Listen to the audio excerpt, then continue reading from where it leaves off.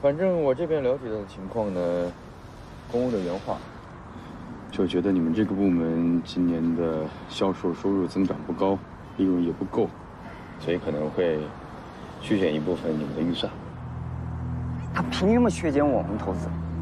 他自己最近倒是没少花钱，买了一个出版社，还搞了一个漫画工作室。你说咱们一个科技公司，搞这些不相关的投资，做风险投资评估了吗？嫌我们赚钱少，我们赚再多也经不起他这么玩啊！确实有点只许州官放火，不许百姓点灯的意思了。但是没办法呀，人家是大老板，我们是打工的，就只能按照他的意思去做吧。别看他现在花钱痛快，迟早有他想办事儿没钱花的一天。行吧，你先去忙吧，随时联系。行，走了。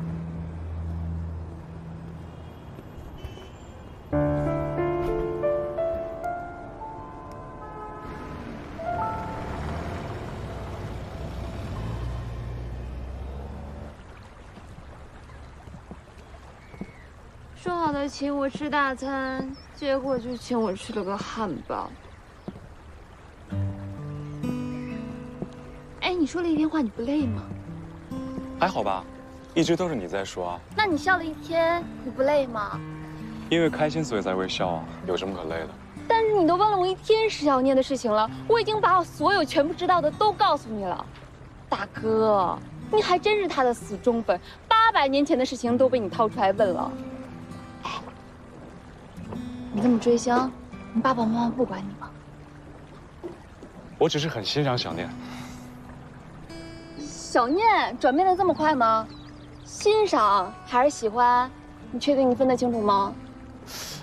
哎，也没必要分得那么清楚吧？怎么没有必要？她现在是宫欧的女人宫欧，哎，你敢跟宫欧抢女人？难道有什么不成吗？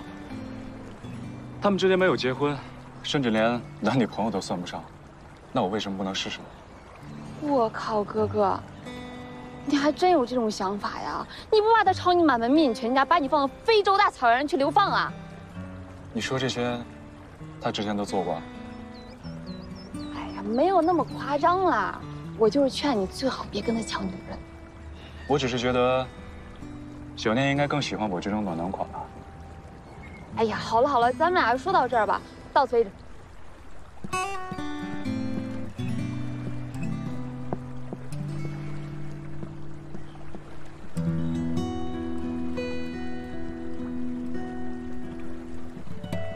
丸子，那你也不能什么都说呀，这嘴真是没有把门的。而且有些事情根本就是假的，你还跟他硬说。把你吹嘘的越厉害，他不是更愿意出力吗？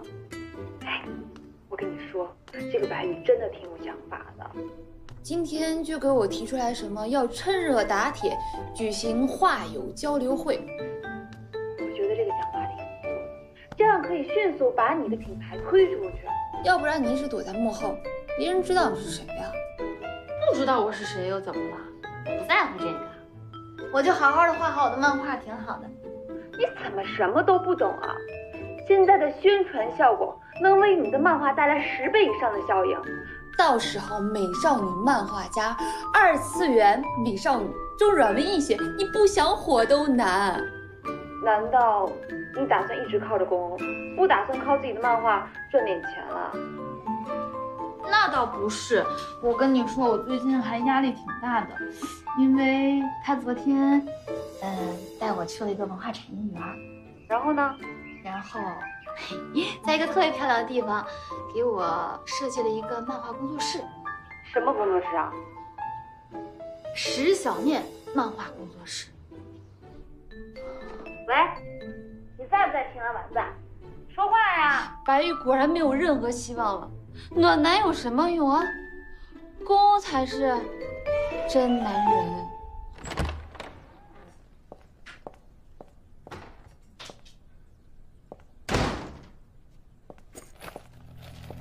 哎呀，姐，我们俩的事我们就自己做主吧。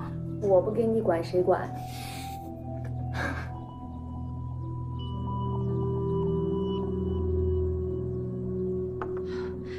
学姐，你怎么来了？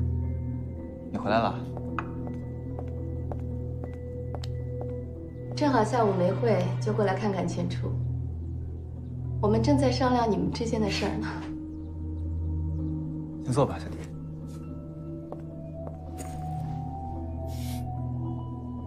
哎，都订婚这么久了，接下来是怎么打算的？姐催我们赶紧领证呢。是啊，你跟师弟从小就认识了，是该考虑考虑了。嗯。行了，小弟回来我就放心了。你先好好休息，公司的事情先别操心啊。好。那我先走了。姐，你慢点。我送姐。我送你。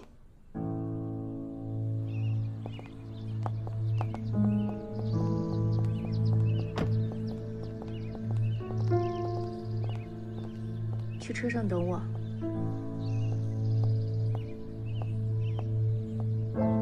想说什么就说吧，这只有我们2个人。学姐，我和石小念的事儿，你打算怎么处理啊？你想让我怎么处理？学姐，我知道这件事是我的错，但是我不是故意的。我爱千初学姐，我比任何人都爱她。好，我知道你爱千初，你也不是故意的，谁还没个犯错的时候呢？不过你不用担心，我是不会告诉他的。啊，至少现在不会。我们可以以此为契机，好好合作，不是吗？可是这件事我不明白。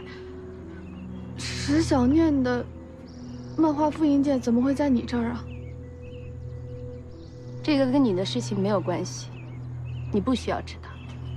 那我怎么相信你不会在千初面前拆穿我呀？我也没有强迫你相信我呀。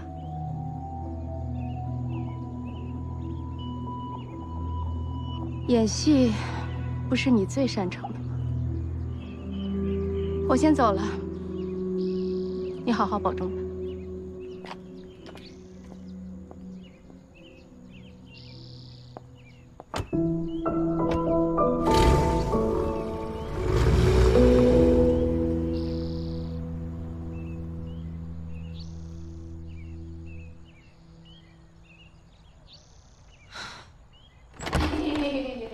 哎，这位富婆你好。请问有什么需要，小的将给您服务。你搞什么啊？哎，这位富婆，您知道在这个产业园拥有自己的工作室意味着什么吗？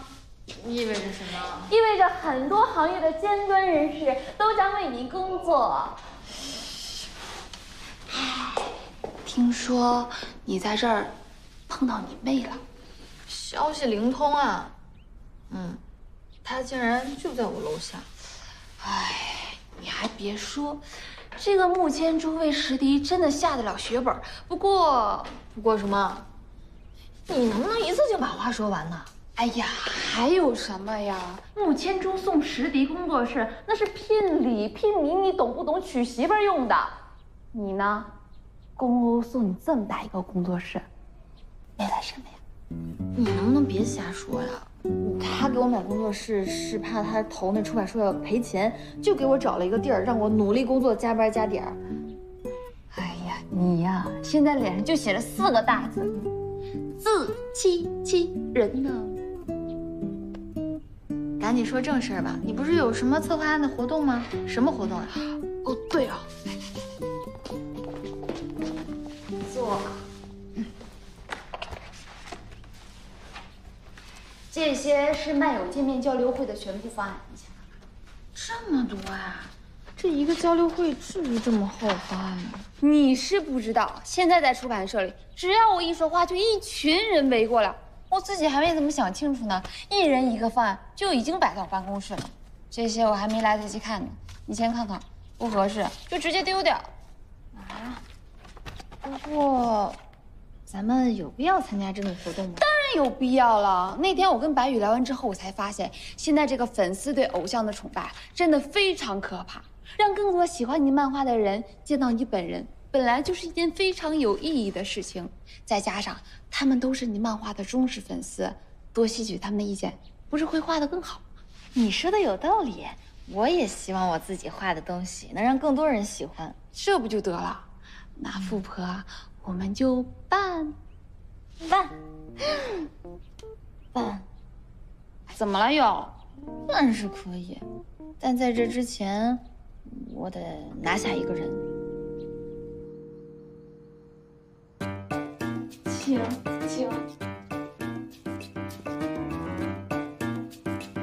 哦，上座，请坐。这个芒果布丁是我给你做的饭后甜点，你先用完餐再吃这个，正好温度刚好，对胃也好。请用餐吧。我不同意。什么就不同意啊？凡是需要你费力讨好我，想让我答应的事情，我都不会同意。你是不是故意跟我对着干？所以你怎么想了？那就别吃。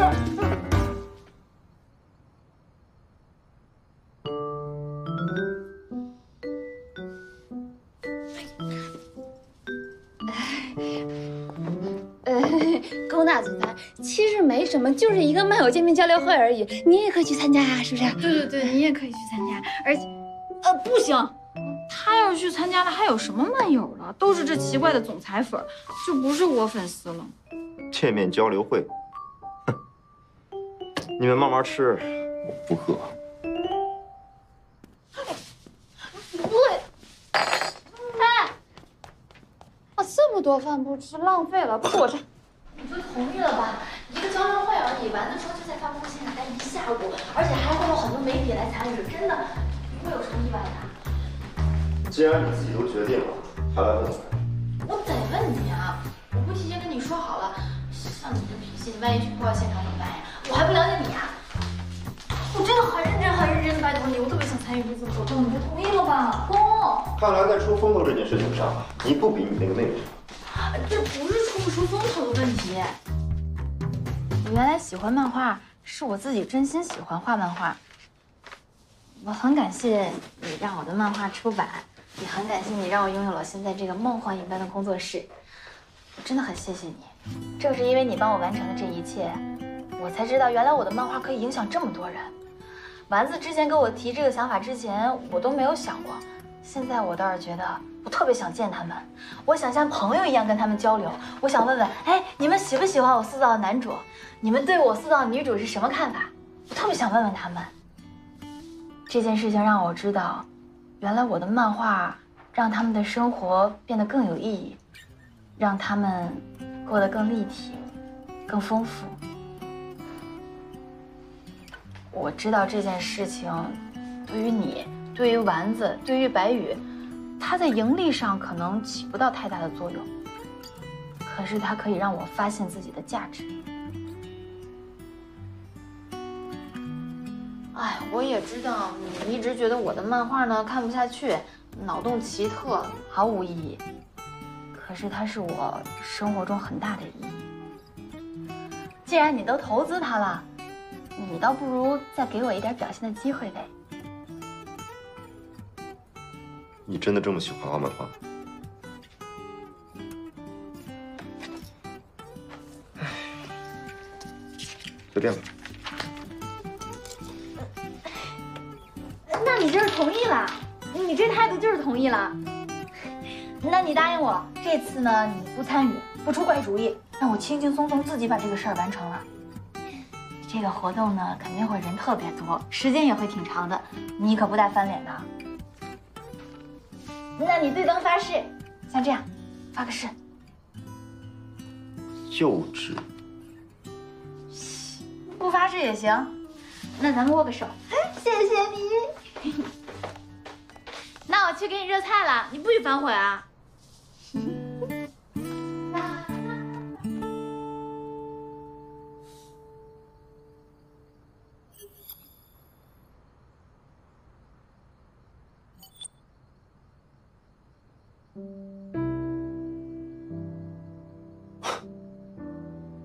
说我是偏执狂，自己比谁都固执，这么不讲理。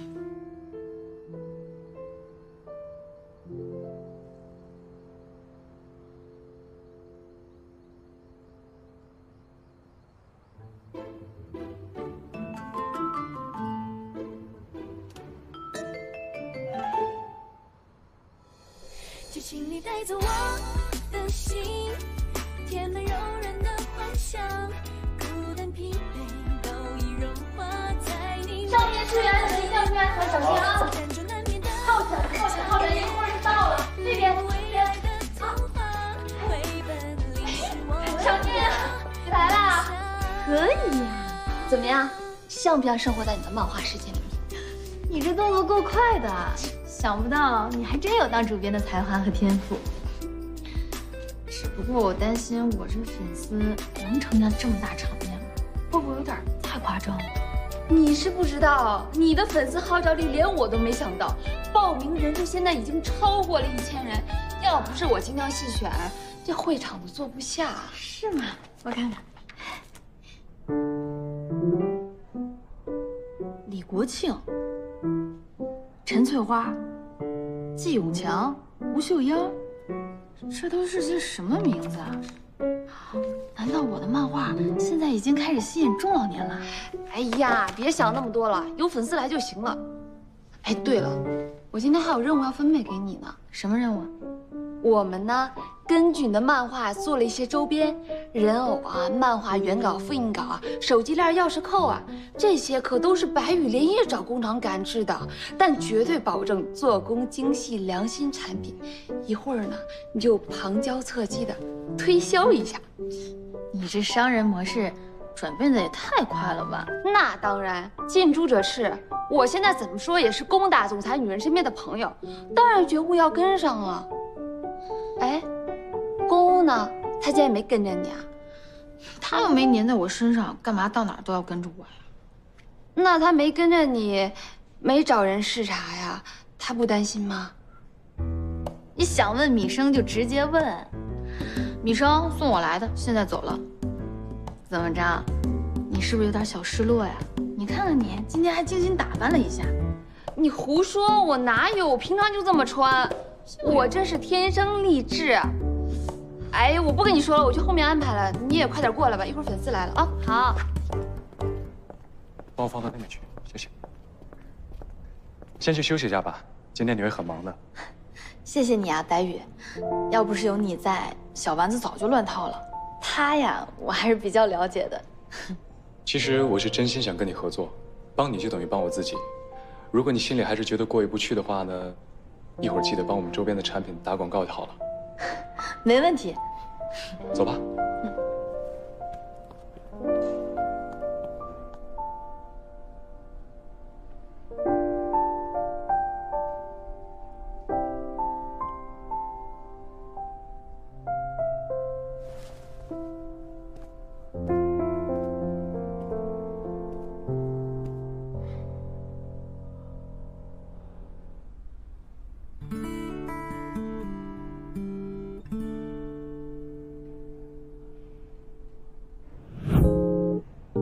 早就陆陆续续的有人到了，怎么没人呢？时间错了，地址错了，名单我都是确认好回复的呀。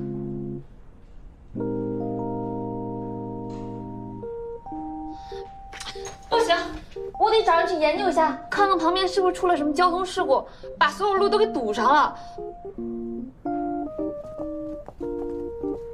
孙主编。啊！外面来了好多人，我得去看看。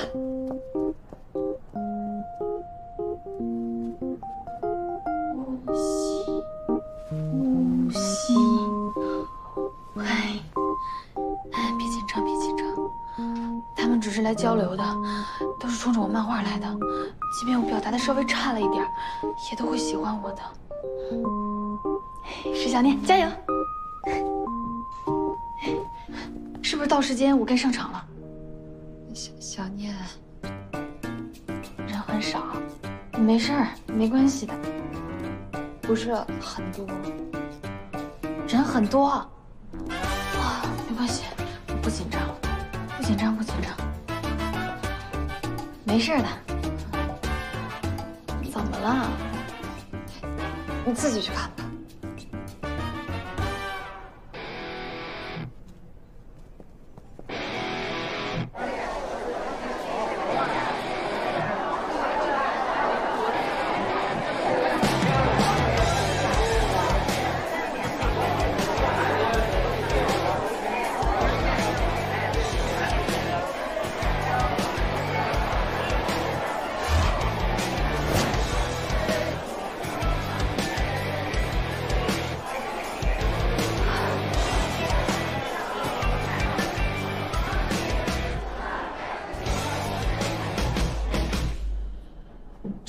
什么鬼啊！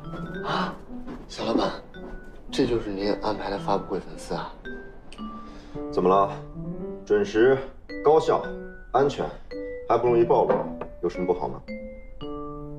不容易暴露。小老板，这事儿谁帮你安排的？你告诉我，我帮你解决了它。这件事情我怕你们做不好，是我自己亲力亲为的。为这件事情，我还特地打电话给国内最顶尖的策划公司呢。怎么了？有什么问题吗？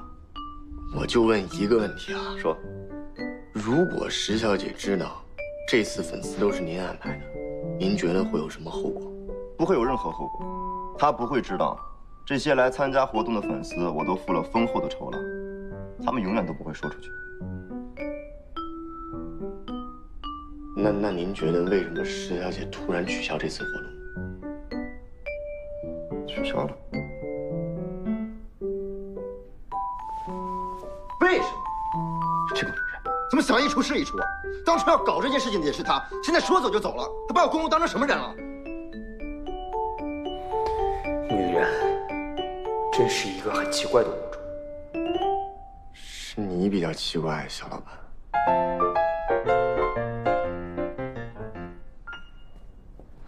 是他，肯定是他干的。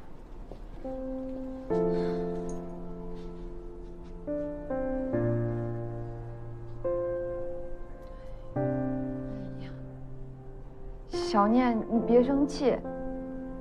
你确定是宫欧干的吗？其实也不一定啊。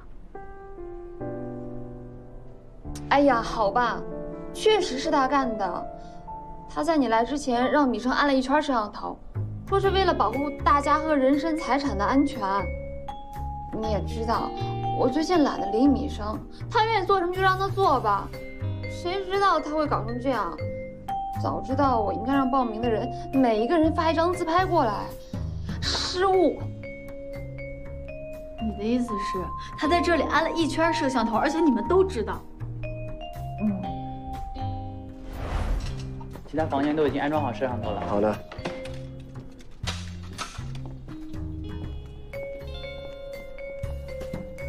喂，医生，你往我们公司安装摄像头干嘛呀？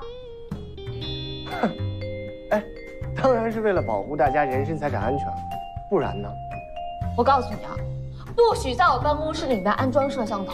你不用告诉我，我不会在你办公室里安装摄像头。看什么呀？看你换衣服。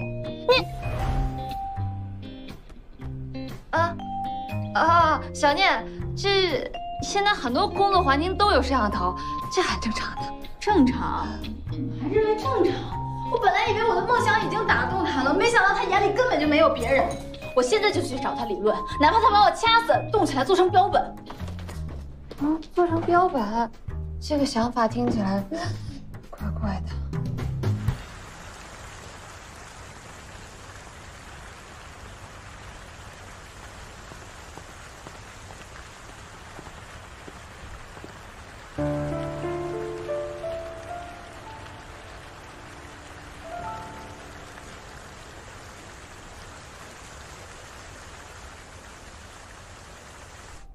你们俩要说什么就在这儿说，这是公司唯一没有摄像头的地方。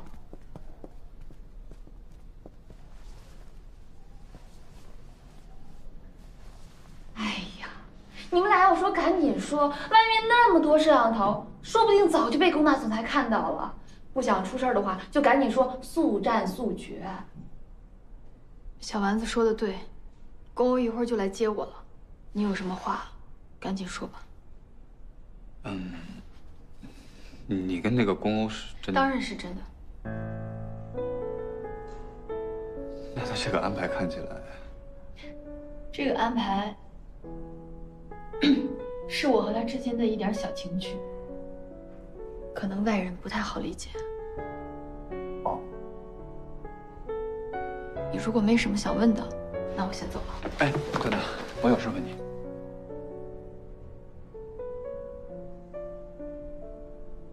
我们俩之间没什么好问的，我也不是很了解你。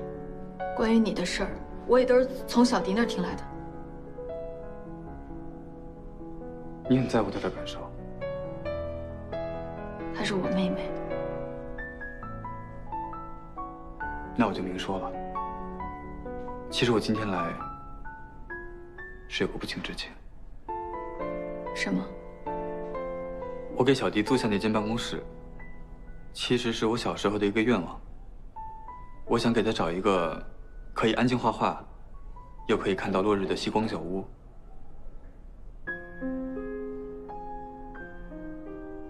你真的很喜欢这儿吗？当然了，我觉得这里美得像一幅画。这里的夕阳很美，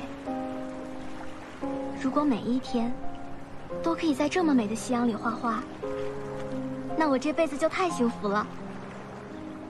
等我再长大一点，我要在这里造一座能看夕阳的小屋，让你在里面画画。真的吗？真的。那我可以给这个小屋取一个名字吗？当然可以了。那它就叫夕光小屋。谢谢你，千初，也谢谢你的夕光小屋。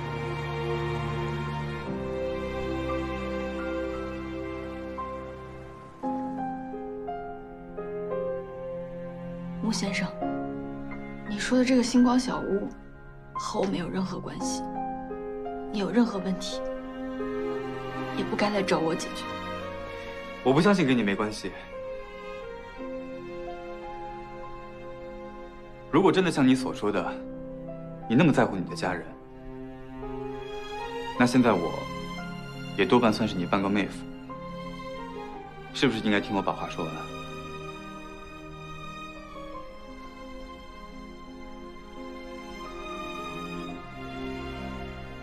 你说吧。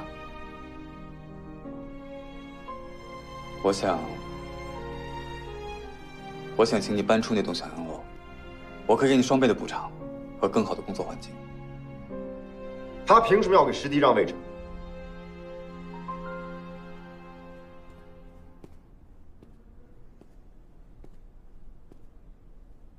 你以为你是谁啊？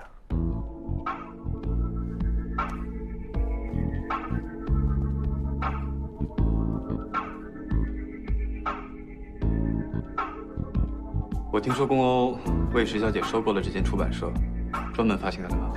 宫总的公司那么大，当然可以投资其他的事业了。况且他又不是平白无故的投资这个出版社的。我们家小念不仅有才华，而且有能力，所以才会被看中。对不起，打扰了。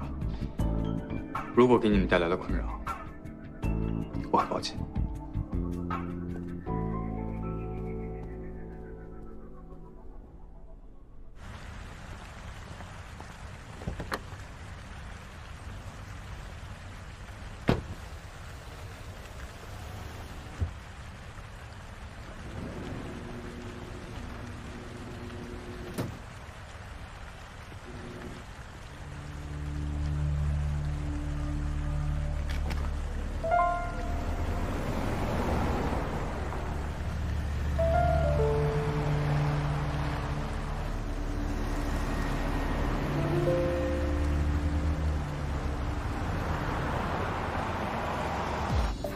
我现在总算是看出来了，你对于控制别人、威胁别人、让别人受制于你特别有癖好。我原来不觉得，我以为你会改，我现在才看出来了，你是变本加厉，越来越严重了。你特别喜欢让别人受制于你，然后被你玩弄得像个傻子一样。你是不是觉得特别有意思、有成就感？什么意思？我什么意思你清楚，大可不必这么费力，你就直接告诉我别让我去得了，还安排一堆大爷大妈充当假粉丝。你是不是看我这样被你玩弄特别有意思，看我笑话？你这个人怎么这么出尔反尔啊？石小姐，这个我得跟你解释一下。你闭嘴！出尔反尔，要说出尔反尔，没人比得过你吧？你口口声声说要保护自己的妹妹，不破坏别人的家庭，然而呢，你装模作样让我去假扮你男朋友，这才过了几天啊！怪不得你妹妹会对你说那些话。我在你眼里，原来是这样的。你在我眼里是什么样不重要，我现在只是觉得，我帮你就是在浪费时间，浪费生命。算了，道不同不相为谋。龚总，我感谢你的好心，帮我出版漫画，投资了这个工作室，但是该还的我都会还给你。今天我们俩就到此为止。至于你要怎么跟家里人解释，跟我没关系。你也不要再动不动把我叫到你家里去住，我只会觉得很幼稚，一点都不好玩。女生，停车。停车！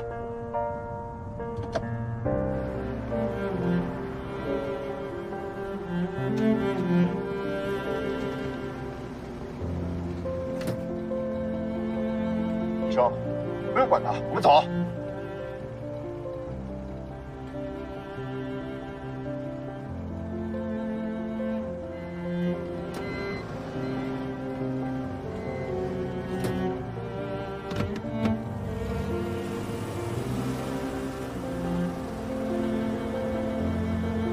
别给我哭，有什么好委屈的？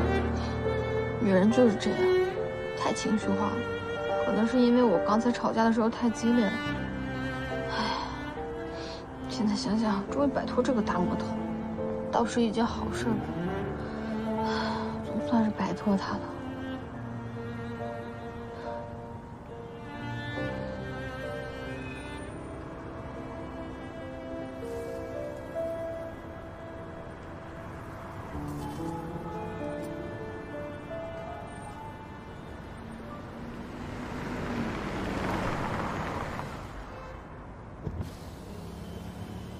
小念，快上来吧。石小姐不见了。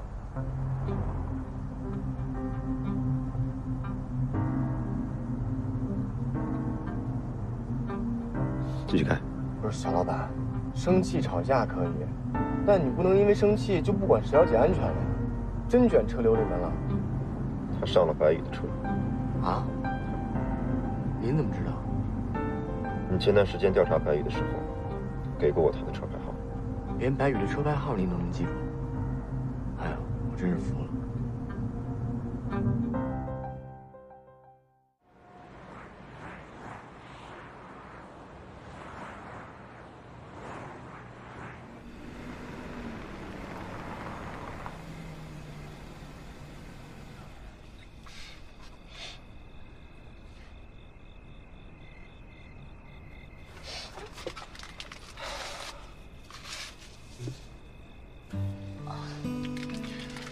放心吧，我不会笑话你的。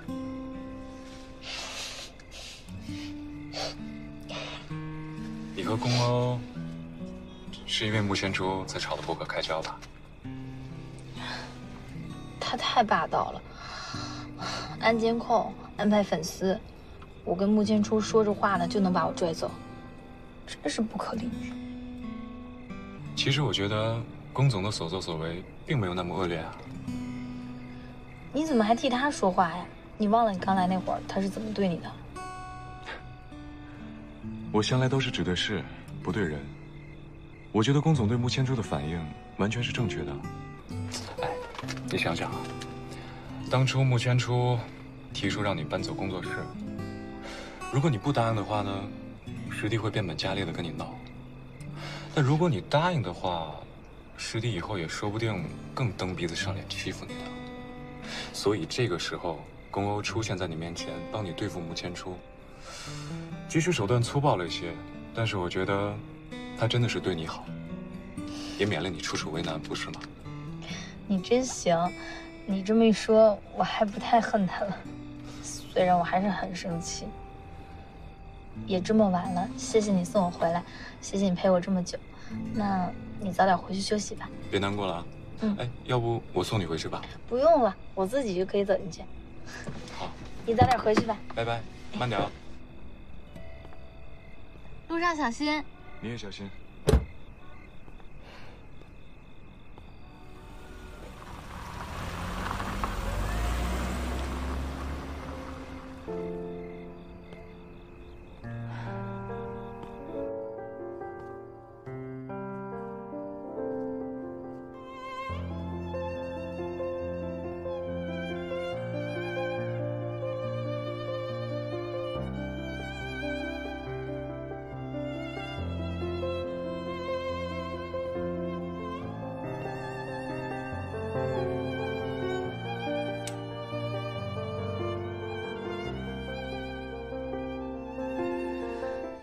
久没回家，这水晶球都蒙上灰了。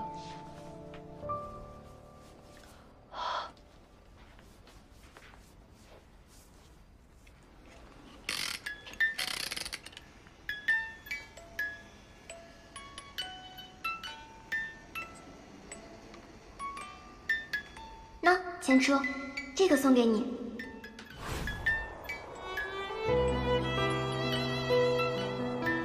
我把这场大雪都装进这个水晶球里了，当做我们一辈子的回忆，好不好？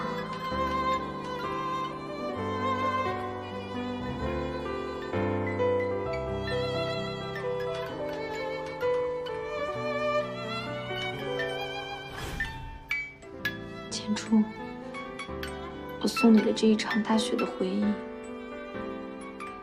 你还记得吗？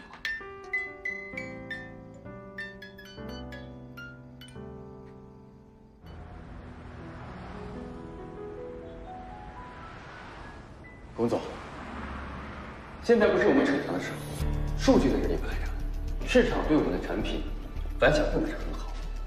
眼下要做的，就是把手头上最大能运作的资金全部推广在第二轮宣传上，像电影院、LED 屏的投放、明星代言以及线下实体店的增加，这样还有赢的可能。可是这部分的问题是需要的资金量太大。同时又很难展现我们产品的核心技术，我觉得意义并不大。毕竟整个行业的核心竞争力，到头来还应该是技术，而不只是实体店和代言。对，你说的有道理，但这不是我们擅长的推广模式。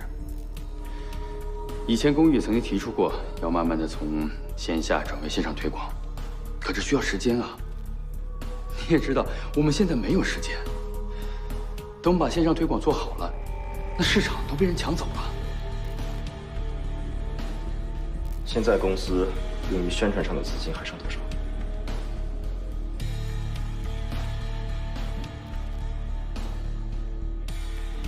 不可能。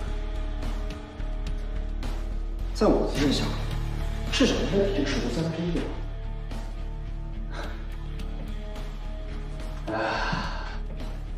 上个月我们投资部买了一个出版社，这个月又买了一间工作室，所以资金上有些捉襟见肘。这两个投资，不只是简简单单的把钱花出去，我自有我的决定。OK， 只要龚总有自己的计划和安排，我们都没问题的。只不过线上宣传的钱，我真的没有办法再给你了。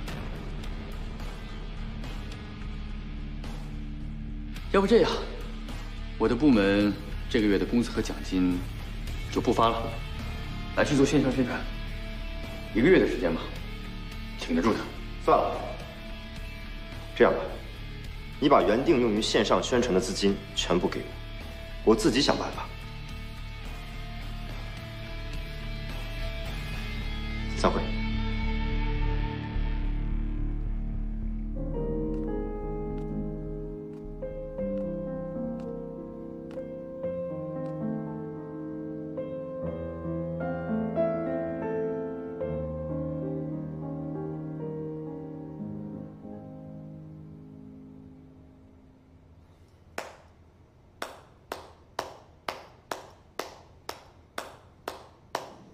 宫欧，接到你的信息，本来打算亲自去机场接你的，但是和陈百亿争执就给忘了，实在是抱歉啊。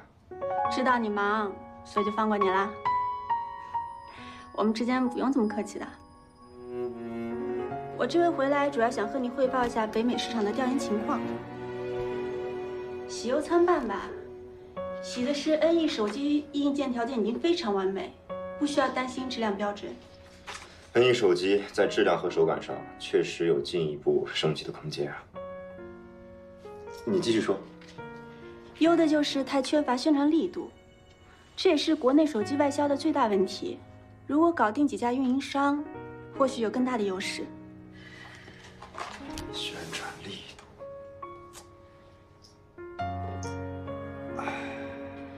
如果我们准备进军北美市场，我会出一份完整的策划案。